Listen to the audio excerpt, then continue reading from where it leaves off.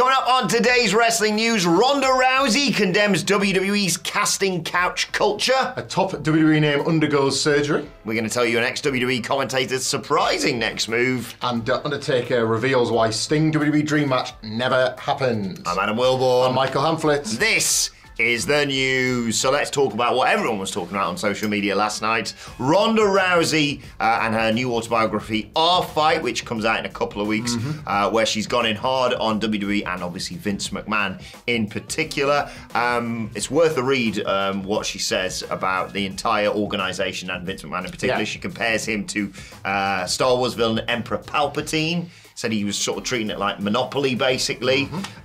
She says it was hard sometimes to know where the evil, unethical slimeball character of Vince McMahon played out for the cameras ends and the actual, questionably ethical, many times sued and multiple times accused of sexual misconduct Vince McMahon begins. That blurred line between character and reality is a recurring theme within the WWE universe.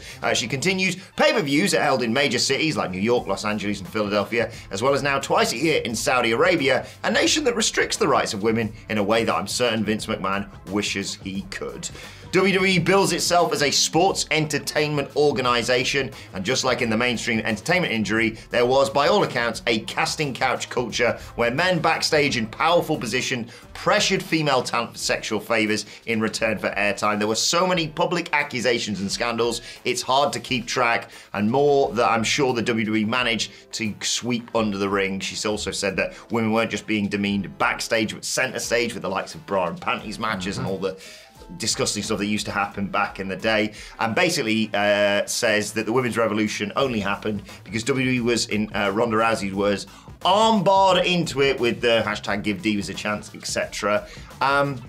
A fairly decent takedown of the culture of WWE. Yeah, this is one of them situations where Ronda isn't saying anything a lot of people now don't already know, and for all those years already speculated, but it becomes about who is actually saying it. Yes. Ronda Rousey is in a position where she herself, I think, goes on to say she has no loyalty, no need for protection from WWE in any respect at this point in her life. And obviously that is so often what stops people having the bravery and the courage to be able to speak.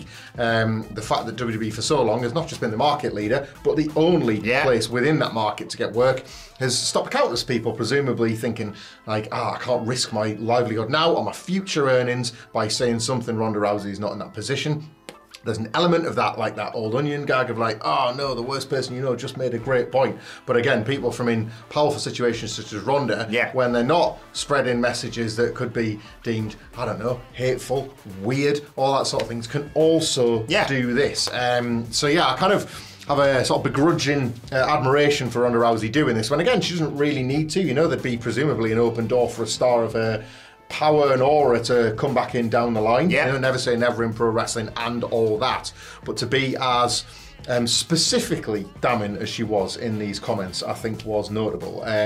You know, just to sort of reiterate, as we always say when we're covering the Vince McMahon story, there will be various sort of links in the description to this video to various causes, charities, and organisations set up if you or anyone you know has experienced any of the situations Rousey outlines, and of course as we continue to outline as this Vince McMahon WWE sex trafficking case continues. Yeah, it's a horrible situation.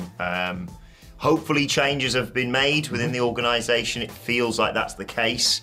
She was knowingly and pointedly quite complimentary to Triple H specifically, almost as like a contrast. Exactly, I don't know. I just really hope that the culture's changed within WWE now, and it appears to be heading in the right direction at least. It does. I was going to say we'll move on to lighter news, but then not really, because we never like to report injuries. No. Especially around WrestleMania season. We do have one of a top WWE name undergoing some surgery. I can't remember his name. I can't really do the bit because he's got injured. Yes. But we've got all this and so much more on the news of Nick Aldis. Yes. Who has suffered an injury. Now this was an interesting one. So he suffered a bicep injury, so he's had to undergo surgery. PW Insider had this story out, and look, we aggregate PW Insider on these news videos all the time. We're very grateful for their reporting, which is typically diligent. Mike Johnson and the guys do good work. But then he was sort of then moved to get on X, Twitter, whatever, and post about it to even acknowledge they got there first. How's that possible? He said, quote, yes, I just got out of surgery for ruptured bicep tendon, and yes, the Sheets had it within minutes. God bless them, must be a slow news day. Anyway, it was a freak accident. I'm on the mend and I'll continue to fulfill my obligations. Those obligations, of course, right now are as the SmackDown general manager. Today we can remember his name. Yes. But is there anything more to this? Nick Aldis, for those who don't know, was of course a full-time wrestler before taking up this role within WWE for NWA and various other organisations. A long-standing NWA World Heavyweight Champion, famously wrestled Cody Rhodes at All In, has pedigree. And I think we all assumed down the line there would be at least one match for all this. Was this training for that? Was this genuinely just as he describes, a freak accident? I guess time will tell. I loved how many dumbasses this exposed on social media though, when they were like, how's Nick Aldis got injured? Like, look at him. He's still in shape. He can just get injured lifting weights or just in everyday life. If he says a freak accident, maybe he, I don't know, Mickey James dropped something, he went to catch it and went, oh bloody hell, I've done my bicep. There's biceps under those suits, jackets, isn't there? There is a body under there. It's not, oh bloody hell, the contract's I don't strain my bloody bicep. But hopefully, it is maybe a clue that we could see Nick Aldis in the ring sooner rather than later once he recovers from this injury, and obviously we wish him well in his recovery. Because he is someone, I know they've done this so many times, but he is very much someone I'd love to see say, I'm taking this goddamn tie off and kicking your ass. It's there. I think one of these days we're going to get it. I think it is there. The Adam Pearce match at this point isn't exactly a dream match, but I think they've got really wonderful chemistry together. I'm still waiting for Adam Pearce versus Roman Reigns. I wanted to finish the story. It was on the Royal Rumble graphic and we never got it. Hey, off WWE. I know it's card subject to change, but we didn't want that change. We were the first to report it as a big change, if anything. But it is mad that, I don't know, maybe the surgeon subscribes to PW Insider or something. I just done some operations on Nick Aldis, if you want to report that. Yeah, bicep. I'll be out for a bit. Freak accident, apparently. Right, see you later, mate. Bye. Click. But get well soon, Nick Aldis. Get well soon, Nick Aldis. If he can't work, obviously, and he's got some spare time over WrestleMania weekend, Nick, why don't you join Kazuchika Okada, CM Punk and Dwayne The Rock Johnson? Say his money? Maybe. Yeah. Card subject to change, and that's the alarm that reminds us of that. Apologies if you can hear some beeping in the background. We're having some fire alarm tests here at WhatCulture. But yes, It's Always Sunny at WhatCulture goes down on day 2 of WrestleMania, Sunday lunchtime at the Brilliant Underground Arts in Philadelphia. VIP tickets sold out, general admission still available, and as I mentioned on the news yesterday, we got a lovely message in the comments of the news the other day saying, well, we get to still meet you if you haven't got VIP tickets. Of course you will, except for Simon Miller, who hates the general public. No, I'm joking, of course. VIP will just get priority, but we're going to be knocking them out beforehand and afterwards until the venue basically kicks us all out. Plus, we'll be around it's WrestleMania. all week of WrestleMania. Just make sure you got that $5 in your pocket to slip into mine, and I'll make sure you get all the photos you need. I want to shout out. I'm joking, but whatculture.com/tickets. I want to shout out my son Charlie and his brother Josh, but especially Charlie today because it is World Down Syndrome Day, and I love you, kid. I love everybody that gets to celebrate World Down Syndrome Day, but I'm going to be in Philadelphia for a week, so we're going to celebrate it today because there'll be no time for me to celebrate when I'm over there having the time of my life. Indeed. Share Wilborn's absolute sentiments. Happy World Down Syndrome Day as well to all that celebrate. Wear your odd socks, and then if people ask why, tell them. Moving on, Mamma Mia! Mauro Ranallo could be headed back to pro wrestling.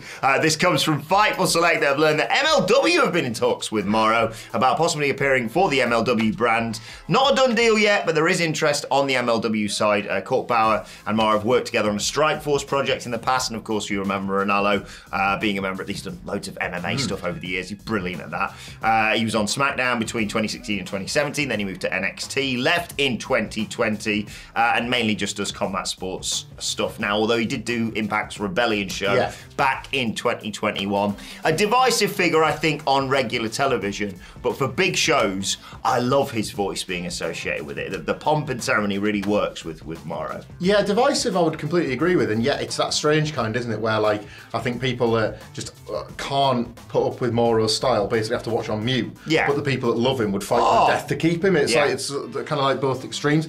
I can't figure out how, like, MLW, I'm not sort of saying MLW isn't a going concern or anything, but, like, obviously, Mauro Ranallo presumably at one point or another might have been close with Triple H, and you wonder if there's ever been any sort of interest with the WWE return. You know, he's done stuff with New Japan, so there's obviously links with AEW, and loads of wrestlers that would love Mauro as well. Court was recently had that 20 million that he won in that case against WWE, so I can't think of any reasons why Mauro would sign on the dotted line, but like if he is going to get that, go and get that bag because we know there's cash available. Absolutely. Yeah, I like him being at very least, and if this is all this is, on the fringes of pro wrestling, because I agree with you. I think he can be quite hard going week to week to week, but it's like Jim Ross. Like big matches benefit from those big voices that you associate with big moments. Love him on takeovers. Yeah, it's perfect for situations like that. Yeah, so fingers crossed we get to see more of him on television. Obviously, he's had a great deal of personal issues, and this sounds like he could be getting back into it, which is fantastic news. Do you know what? He would have been great. You know what match would have been great with him lending his voice to? Is it Michael Cole versus Jerry Lawler at WrestleMania? Oh, like surprisingly close. Reasons I'll expand upon. No, the Undertaker versus Sting. Ah, yeah, that one too. Yeah. Which one would be which in that case? I'm not sure. The Undertaker and Sting was, of course, the match that was like fantasized about for years. It was a dream match back when they were on opposite sides of the Monday Night Wars in the late 90s. And again in the 2000s and 2010s when the Undertaker streak was still ongoing and Sting was available, obviously, and WrestleMania 31 could have been the year, but well, you got to play the game. But team up with your best friends, the NWO. It wasn't just apparently Triple H that didn't want the match. The Undertaker was speaking on his podcast. It's one of the best podcasts out there. It's not ours. I'll put you 6 feet under. Oh, yeah. Because that's the name of the podcast. Oh, yeah. I'm the dead man. Which would put me 6 feet. Sorry, yeah. Anyway, the Undertaker said, it just didn't work out. He had a short run in WWE and Vince didn't want it. For whatever reason, I don't know what it was, he didn't feel it. Everybody else was clamoring for this match for quite a few years. A year or two into that character change, people were already sending me the artwork with a billboard on the poster. It just never worked out. But people always think about things in a certain sense. I think in their mind, they thought The Undertaker 07-08 versus Sting. It was later on than that. I can say I was way on the backside of what I was going to do when he got there. I think, thanks for that, Undertaker. Yeah, I think what I'll make sure I buy a crate of beer for the boys for that. Crate of beer for the boys. I'm seeing, guess what? I'm seeing Savio over WrestleMania weekend. God, I thought you were going to say one dead man show for a split second. Oh, Christ, no. But Savio's probably got a Los Perico working the Mark Hitchcock Memorial Show, I believe. Yes. So, like, I can't wait to see Savio on the board. Buy that boy a beer or a crate of Jack. What's I talking about? Yeah, The Undertaker. Oh, yeah. 2015 WrestleMania 31, of course, was 1 year removed from The Undertaker losing the streak to Brock Lesnar, so I think that's what he's referring to there. That would have been good, yeah, I'd have loved that. There was definitely that era sort of... Who did he work 31? Wyatt? Bray Wyatt in the middle of the daytime. It was kind of a strange vibe. He didn't contribute to the programme and then he beat him anyway. He beat him anyway. But yeah, there was that like sort of 07, 08, 09 period where it was like, was Undertaker the best worker in the world, actually? Class, wasn't he? So yeah, I think he's thinking about that period where obviously Sting came in much, much later. Sting was in TNA at the time. So yeah, Vince didn't want it. The real thing, isn't there, of like, obviously all the allegations are horrific, but just in terms of like booking, how different it would have looked if, I know Triple H was a worker back then, but let's say he takes over in 2010.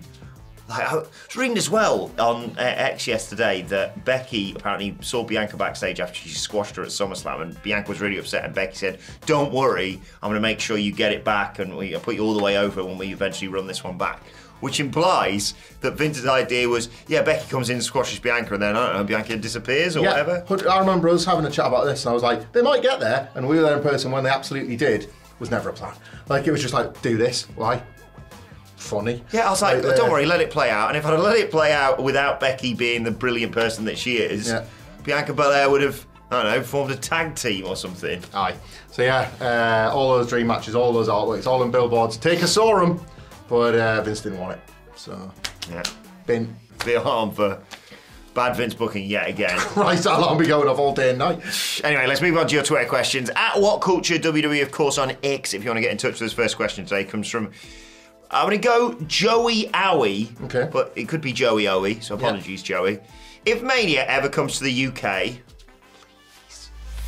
could you see Bayley coming out to Hey Baby by DJ Otzi? That would be scenes. Could even get a live DJ Otzi performance. I don't know how busy he is. Hashtag DJ Otzi for Mania. I don't think that's the actual DJ Otzi because he's got one follower on X. That's definitely not him. Look, even if it wasn't a theme, that's all you'd hear for the duration of when a theme stops to when basically a match ends. A beloved figure in this country, the roots of which were from the fabled 2015 NXT house show tour.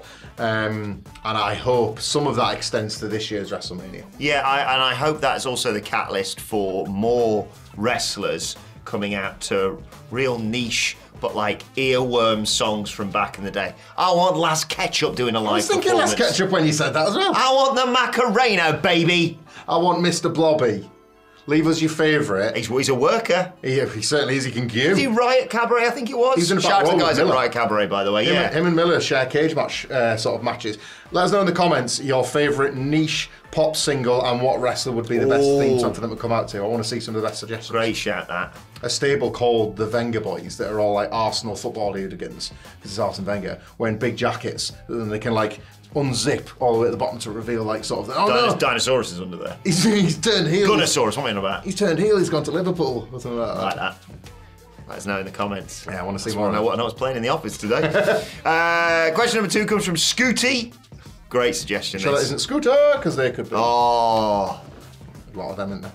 great song about 2020. Every minute, every hour, get the power, take a shower. Good morning. Anyway, should the Usos have a Rikishi on a forklift match at Mania? The winner is whoever lowers a Rikishi stink face into his opponent. I think that question's been asked in good faith, let me tell you. I think the person asking the question might have watched the Buff Bagwell Dark Side of the Ring and remembered when Judy Bagwell was put on a forklift. Yes. Is that how that match ended? No, not like that, no. I don't need the stink face ever again. I think Rikishi as a presence at WrestleMania would be quite interesting. Yes. Actually, ringside, not running, what the hell happened to my boys, the whole deal, you can do something with that. I do like Rikishi. Ever the workers being like, can we keep all this within the Samoans, lads? Kind of going online and like annoying Cody fans being like, hang on, Rush and retain. Yeah. Basically, the sort of like 2024 bloodline better. It's like, well, I can definitely see why it would benefit you to kind of keep the bloodline at the top of the industry. I would love to interview Rikishi. Here's an open invitation to him over WrestleMania weekend if you want to chat to WhatCulture. I don't see that happening in their match. It feels more of a blood feud than that. Rikishi being lowered at snail's pace so his arse can land on one of his children's faces. Presumably, Jimmy, you can't do that to Jay. I don't see it going. That's what Jimmy does to lower the forklift. Lower it. Final question comes from Mark Solid, accompanied by, I believe, Michael Hamlet's worst nightmare as he goes to get Oh into my bed. God. 3 dogs on a bed. A third dog now. All good boys, by the way. But Mark says, morning homies, what are the top food or drinks you're looking forward to having in Philly? I will say this as far as pizza goes, get a Sicilian-style pizza from any mom and pop pizza shop. I mean, this video's gone long enough. I don't know, it's about to go longer, brothers. Right, yes, a Philly cheesesteak Obviously, every day. Every available flavour of Mountain Dew from every available supermarket. Oh, I want to try a pitch black Slurpee if they're still available in 7-Eleven because obviously the pop was a limited edition and the Slurpee presumably will one day go away. I need to hit up a Taco Bell to see if they've done the Baja Blast pie yet. Along with the ice cream because that's getting rolled out in America, but it might not be in time for that one. What else? Do we get the double down here in the UK? I don't know if it's going. It's occasionally on and off in the US. The thing is, right, it sounds like you're kind of wasting your time to go to like a KFC, Burger King, or McDonald's, but like it is a novelty to go and be like, oh, what have they got? Hang on, what's that meal called? The 3 cheeseburger meal. That's 3 cheeseburgers. Yeah, people used to get really annoyed when we go to America and be like, hi guys, me, Phil and Nicholas are just going to the IHOP for breakfast. And they're like, why don't you go to this lovely cafe? Because we don't get to go to IHOP. We haven't got an IHOP. Plus breakfast there is basically enough food for the entire day. And the deli from Wawa. Yes. Everybody tells us yes, Wawa, we have so to go there. The deli counter there is worth a look. Also, I have given up sweets for Lent, but thankfully, that's going to be over by the time we go to America. Convenient, that, isn't it? My favourite food in the world is a bag of Skittles Chewies, as many people may already know. What does America have? Hit me up on X, at Adam Wilborn, to let me know. Starting off with Jolly Ranchers. Yeah, I love just going into a CVS or whatever, going to that sweet aisle and just going, thank you. I've got that iPhone. We remember when we were in that was the 7-Eleven in Texas. I went, have you seen this? It's I think it was a Reese's peanut butter cup with crisps in it. Yeah, loved it. They just put things inside the chocolate. There's a picture that comes up on my phone. There's Apple like happy memories, and it's like supposed to be like your children or your loved ones or your wife or your husband or whatever. Out of the way. Out of the way, you. Always pops up a view is you holding American football. The weird pocket in a sweet aisle of the CVS. Oh, so you've obviously got that. You've run into a sweet. Have a look at me. Take a picture. I love a Butterfinger as well. Classic joke that. I'm gonna have to pull that one out for Nicholas. Please do that again. That's got law at this point, hasn't it? Well, okay. But yeah, let us know. And keep the stupid questions coming. I want to have some really stupid ones tomorrow. It's Friday, isn't it? Yeah. At WhatCulture WWE on X. Let us know your thoughts on everything in the comments section below. And while you're at it, why not check out this video right here? We'll see you soon.